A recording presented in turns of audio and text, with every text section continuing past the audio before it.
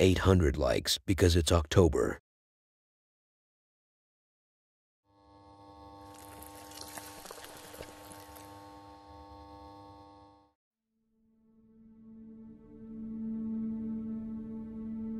Now look, I know that talking to yourself could be a little weird to others, even though they all do it in secret. It could be a situation that caused them to think so much, so they start translating these thoughts into a sound, and that sound is called a conversation. That conversation takes place in your room, or walking around the whole house. At least, in my case, when I talk to myself, I make sure I walk every inch of the house, and could last for an hour sometimes. And if you thought that psychologically sick, then wait until you hear the next part. Sometimes I make deals with myself and talk about personal life issues while peeing. It gets even crazier, but I don't want to expose myself anymore. So let me link the junctions and reveal the secrets. And maybe change my diaper. I have been wearing it for a week. I look taller when I'm sitting at this point. The next video might look like a real-life example of me when I'm talking to myself. And it is. Some security guard who for a split second, or that's a bit too fast. Let's say for a moment, he looks like any security guard doing his night shift. But who is he talking to? Well, he thought he was helping an old lady until his friend did exactly what people did to me when I thought I'm in my comfort zone. They exposed me. His maid asked him what he was doing. He started explaining how his wife isn't allowing him to do things in bed, so he has been horny lately and had to do it himself. But his mate was talking about the conversation he was having. Anyway, the friend who informed him found out that his work colleague needed therapy. And Dave, the security guard, he ran to his wife.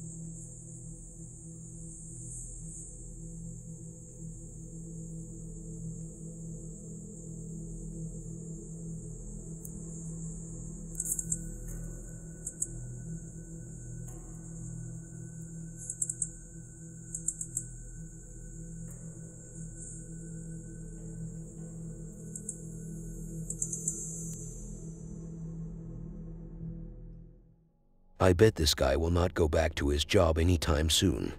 I don't know what he saw, but I had a similar experience when I was 11.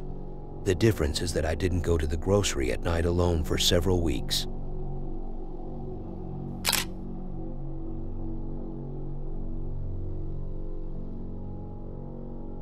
Here is a typical paranormal video where a Hispanic guy becomes a panic-his guy after an incident. Even though he didn't actually panic, I just thought it would be cool to say what I just said. But it's actually cringe and ridiculous. Let's get to the story. We don't have a story. What a shocking surprise. But there is an interesting detail I'm forced to talk about. No, seriously. There are like two folks threatening me to say this. You know how in every paranormal investigation video in which the place has doors, these doors have to slam. You know how they became a standard. And how to this day you're still rejected by every girl you admire even before you say a word. Anyway, so usually doors have to slam, but not in this one. This is the bug in the matrix, the phrase that every teen uses nowadays to sound more intelligent. This door doesn't move back and forth. It slides right and left. We, as humans, we are very familiar with these kinds of doors. But what about our fellas from the other side? How are they gonna deal with this shit? Well, I guess we have the answers here. They aren't so stupid after all, and they can deal with all types of doors. So Maltino calls his friend Diego. And by the way, that's his friend's real name. I didn't make that up. He called him to tell him about the incident. Not because he was about to shit himself if he stays alone for one more minute. Dove ho visto lo spirito la prima volta e volevo chiedergli se ne era capace, se era possibile far qualcosa per far capire la sua presenza.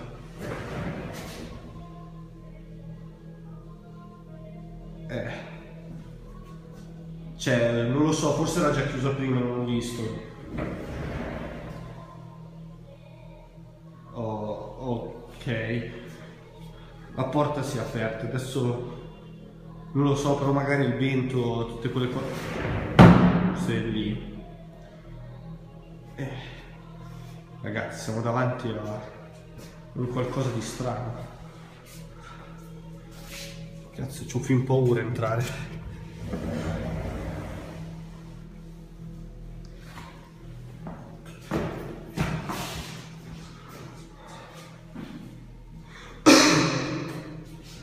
La stanza è vuota.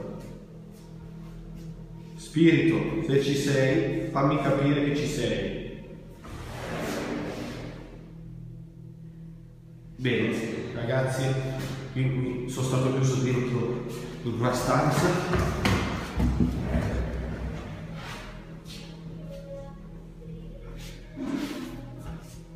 Diego! Vieni un po' a vedere sto cazzo di video, io sto cagando addosso. Succede? Cioè non lo so, cioè, ero qua tranquillo, beato come una Pasqua e ho sentito un rumore strano, cioè, e poi adesso, boh, non lo so, ti faccio vedere, cioè, tremendo. Che cazzo è? Ecco, più o meno è successa una cosa così, ma con la porta.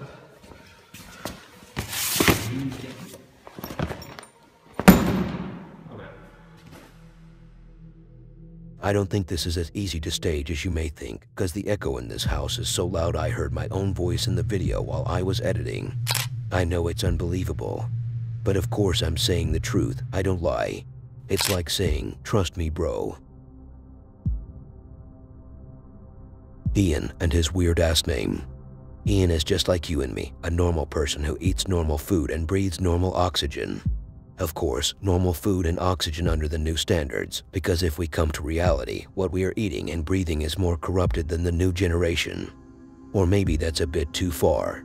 Let's say it's more masqueraded than girls after makeup. The comparison is still unfair, cause I once thought I encountered a real alien, till I found out it was just a girl with no makeup. It was truly a scary experience. Regardless, back to Ian. Ian is a man with a plan, and his plan according to his channel description is to challenge himself to No Nut November and to investigate scary places. To me, it's my house. Just cut the electricity on me at night while I'm alone and I'm already in a horror movie fighting for my survival by trying to stay in the house so no one thinks I'm a pussy. Ian went to investigate a haunted a haunted mausoleum. So what did he encounter? Let's put the spotlight on the lighter part of this sequence. The tapping. Ian didn't tap out as a way of him giving up and freaking out, like someone when he is in a submission move. I'm talking about tapping sounds coming from one of these mausoleums. But the more interesting part of this experience was the emoji. Yes, fellas, there was a floating emoji captured beside one of the graves. Jack, if you can hear my voice, I know you're here. Tap on this window.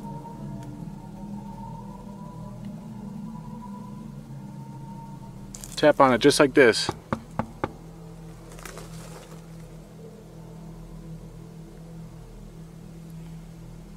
I don't know, guys. It seems like he's gone.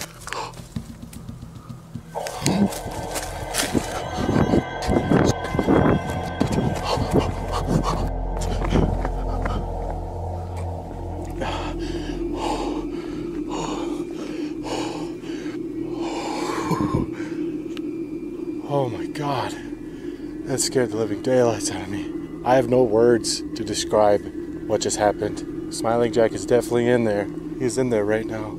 After taunting this spirit to make its presence known, it finally did once more. I unfortunately was frightened to the point of calling it quits.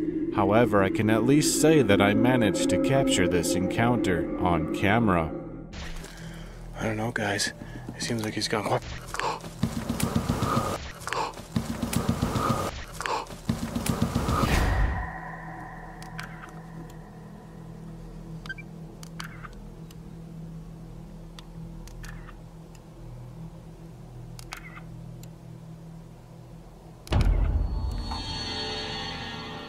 Whoa, what the f?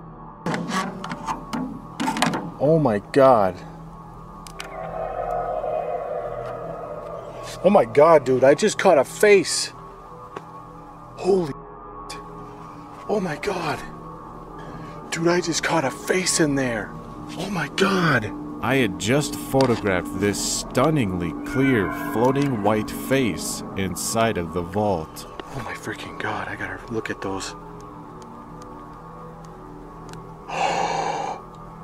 Oh my God. What's eerie is that the face appears to be smiling, much like the urban legend suggests. It is smiling. It's a smiling face. And I just captured it. This encounter left me stunned and fairly creeped out. But I was not about to leave. This is what I call a happy ending. Someone who died with a smile on his face. He was so happy his soul still smiles to this day. I bet he wasn't married. Guys, it seems like he's gone. I don't know, guys. It seems like he's gone. I don't know, guys. It seems like he's gone.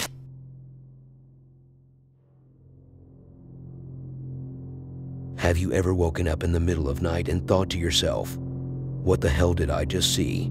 How come I take a shit and don't wash my hands afterwards? But then you feel something heavy under your ass. And in moments of terror, you remember that you forgot the dildo inside before you went to sleep. That's a special case, I guess. But maybe this will sound more familiar. Have you ever woken up in the middle of night to use the bathroom? I know you're so advanced, you don't have gentle areas anymore. And giving birth has become something from the past. Now going to hell is the new way to live. If you know what I mean. Here is Michael, who is a normal person just like me, so he still has the thingy. He decided it's time to call for duty. He wanted to use the bathroom very innocently, no intentions to jerk it off, but he was met by a bottle of shampoo awaiting for his arrival. Now you may think Mike was tempted to take a shower, but the dirty bastard had other ideas. He took his phone out and cried about it like a weenie for TikTok views. I don't even know what to say right now.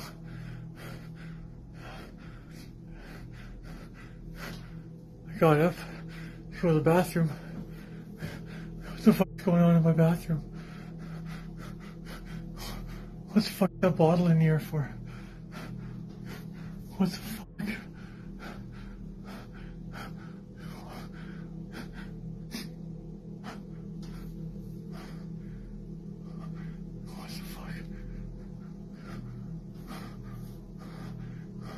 Hello?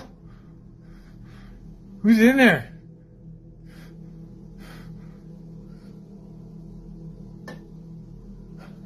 What the fuck?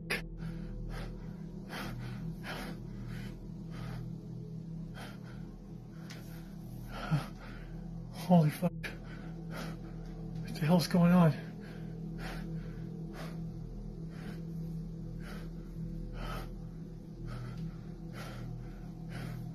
What do you want? Jesus.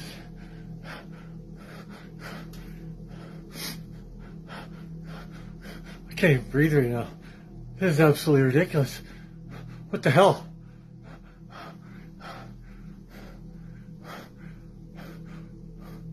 What do you want?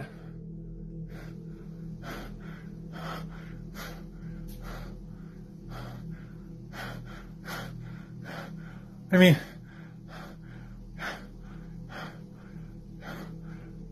show yourself.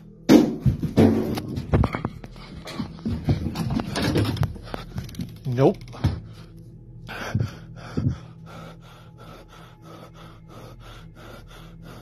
Holy fuck.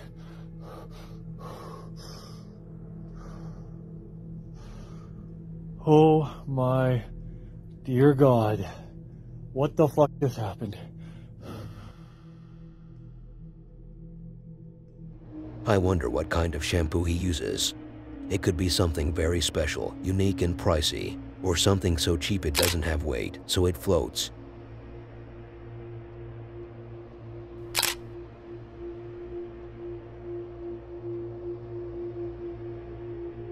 In a world where everyone is following Justin Papers and Dua Lipa, a world where the Ouija board is becoming more of a traditional Friday night family game, there is still some hope for the forgotten game and the forgotten spirit behind it.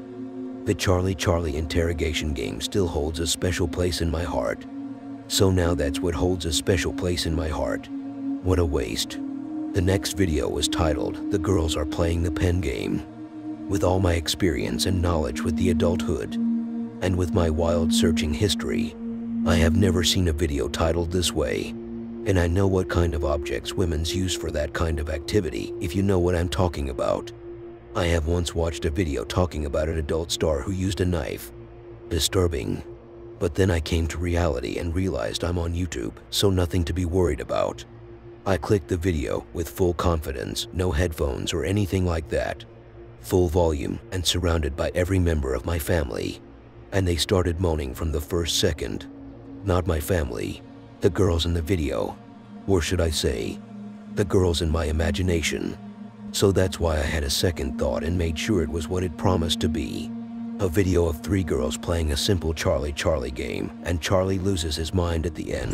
Estamos acá por empezar a jugar el juego de la lapicera. A ver si es verdad. A ver si es verdad. Así que bueno, si alguien si hay alguien en esta habitación, Pues, tenemos que estar serios. Sí, perdón. Si hay alguien en esta habitación, que por favor Se manifieste. maneje mueva la lapicera. Mueva la lapicera, se manifieste. Para mí que tiene que hacer bien las preguntas. Bueno, Como va de dice- vuelta. como decía el video. ¿Hay alguien en la habitación? No me gusta. Ay, no, boludo. ¿Se está moviendo? Ay, no Pará, juego se más, movió, no pará. quiero- no quiero jugar más. No, pará, en No, serio, boludo, fuera de joda. No me como un carajo, dejé los huevos. No. Miremos una peli. Esto como Como jugar pará, el- no, pero si ya está, hay que hablar. Yo no quiero que quede acá nada en mi pieza. Que haga farina acá. Preguntarle si es una persona mayor. No, si es hombre. ¿Sos hombre? Ay, por favor. ¿Se está moviendo? No, pará, esto no es joda. Pará, me estás usando, eso es una mujer. ¿Alguien la está moviendo? No, sí. Si la... ¿Sos de la zona? ¿Sos de No, sos acá? de Bursaco City. Pará, ¿querés hablar con nosotras? Si no te mueves, no. Eso Se no. quedó ahí, no sé. ¿Querés hablar con nosotras? ¿No querés hablar con nosotras? Pregunta otra cosa. Si está enojado. ¿Estás enojado?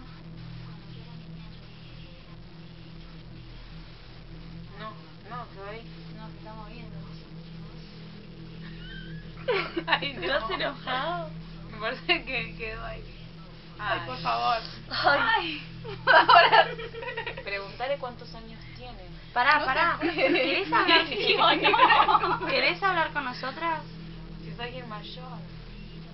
No, pues si no quiere hablar con nosotras, tenemos que sacarlo de la conversación. Ah, bueno. Ay, me veo en casa. No. Pará. Vale, ¿qué significa cuando se cae así? No sé, que no quiere hablar. Ay, no, yo no quiero jugar más. Bueno, paren, Te tenemos... puede abandonar ahora. No, tenemos que sacar. Tenemos que dormir acá.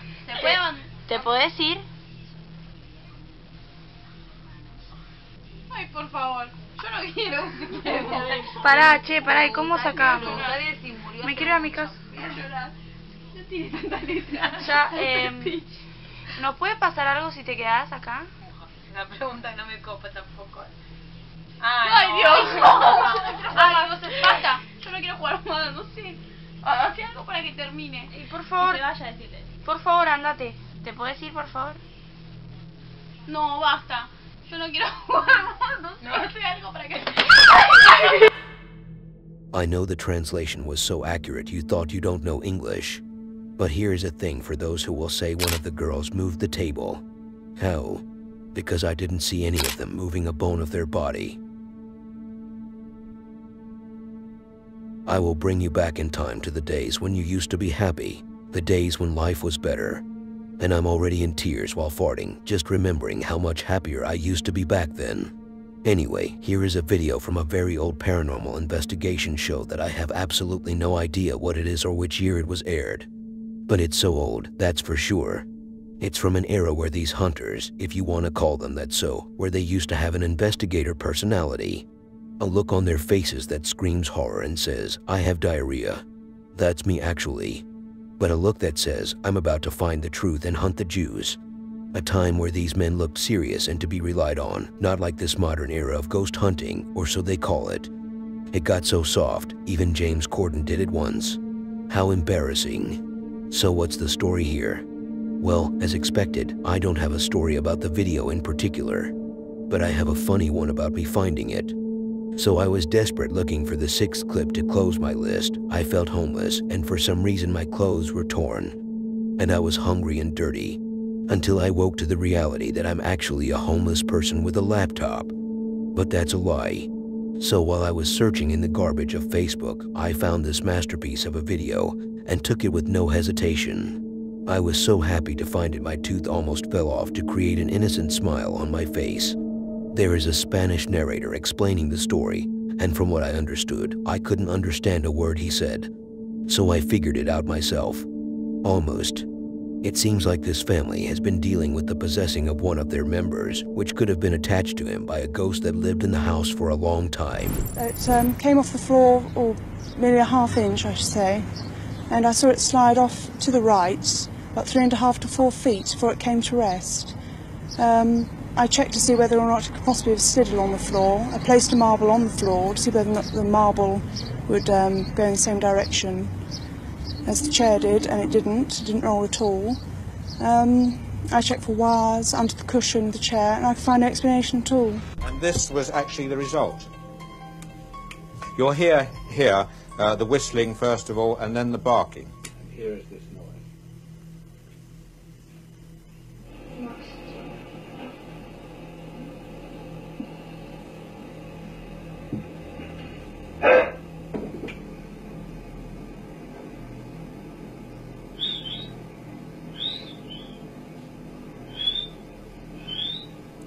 The barking here is quite extraordinary, actually.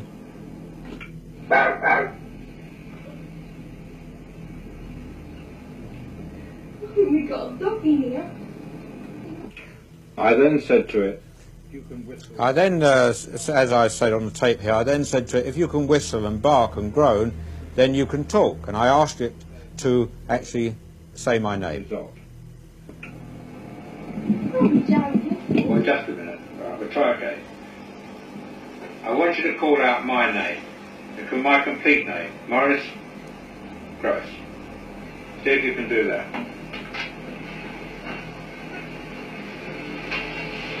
Hello.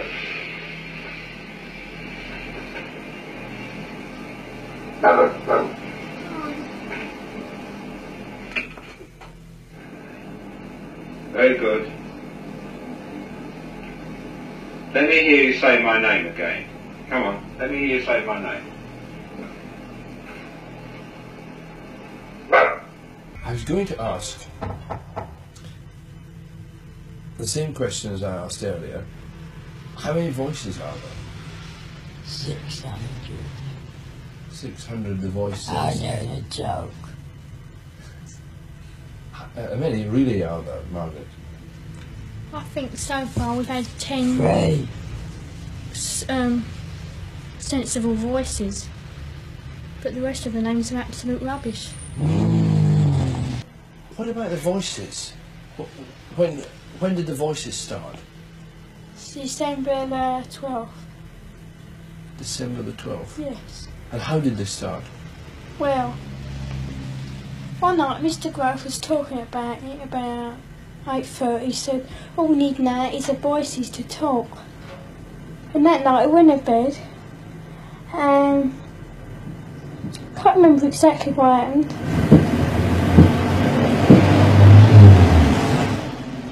And what's that knocking? yeah, I can hear it now.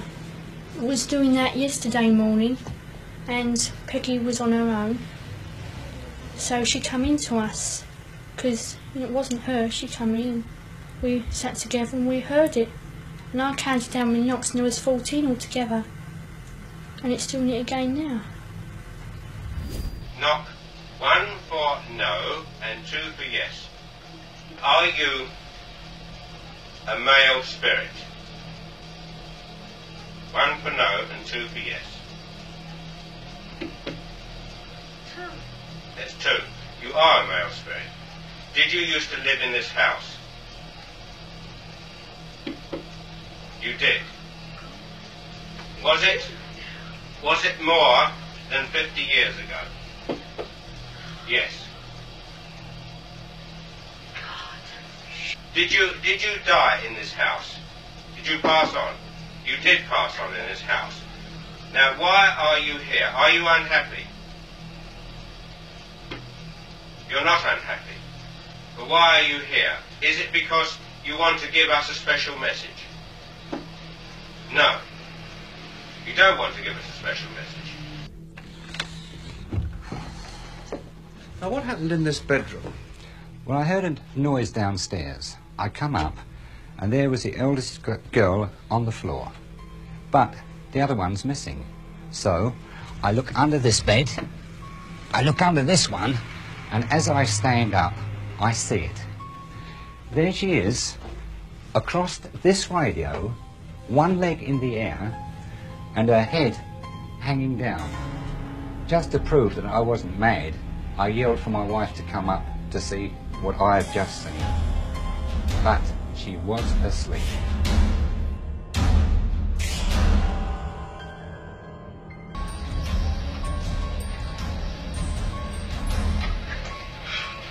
All the lights gone out. Oh.